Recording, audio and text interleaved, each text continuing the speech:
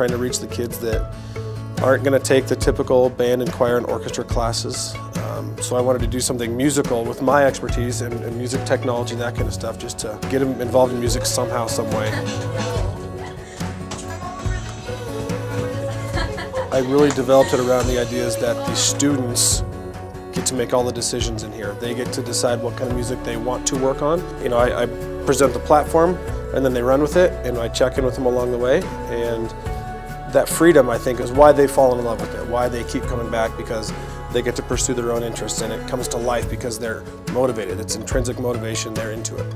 I really want the students to feel comfortable in this room because being creative with music is not necessarily natural for a lot of kids, and they get nervous and they don't want to mess up, they don't want to be laughed at, they don't want to hear their singing voice, they don't want others to hear their voice.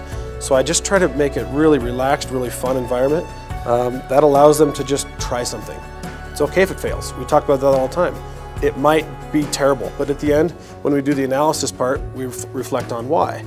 But at least during that process, it loosens them up. They all feel comfortable with me. We joke around a lot, and I encourage them to try something new. And then tell somebody about it. It worked or not, and why. It often comes up that they don't feel like, as middle schoolers, they have a voice. They don't feel like maybe their parents or their siblings or their teachers or other students listen. So the PSA is their opportunity to say something. As a middle school student, I believe you have a voice. What are you going to do with it? We don't want to have serious message, silly video, right? Make sure those emotions match up. Well, music for me when I was a student going through middle school and high school was the one thing that kept me involved, kept me motivated, kept me engaged. Those two teachers that I'll never forget were both music teachers. And so I really desired to have that impact. I tell them all the time, I care more about you as a kid than I do you as a musician. I'm so motivated about music because I use music to reach the kid.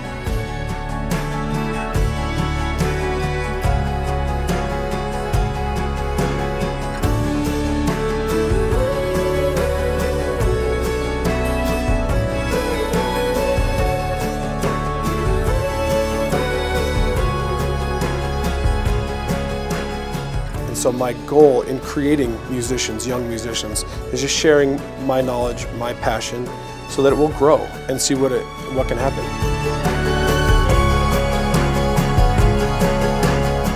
The world would exist without music, but what a bleak and bland world it would be.